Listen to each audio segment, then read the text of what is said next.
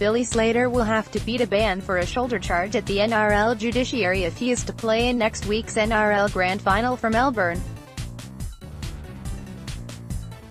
The retiring Slater risks spending what would be his last game on the sideline, after he was sanctioned with a Grade 1 charge by the Match Review Committee on Saturday for the hit on Cronulla's Sosaia Feki. Slater indicated after the match he didn't think he would be charged and labelled the incident an unfortunate collision, as he was rushing to save a try.